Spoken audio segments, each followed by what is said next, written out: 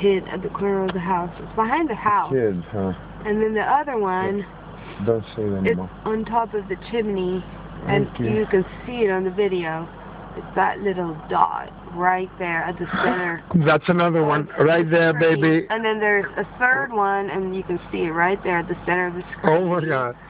And we've been watching UFOs all night, and they just kind of shine light in different colors, like red, and then it'll go to purple and green and blue, and then they'll kind of sit there for a while and then move. And we've seen a few. It's shining right in front of my eye. And there's that other one on top, and it's still there, very bright. When I caught it first, it was moving, but now it's very still, and it's blue and turquoise and white.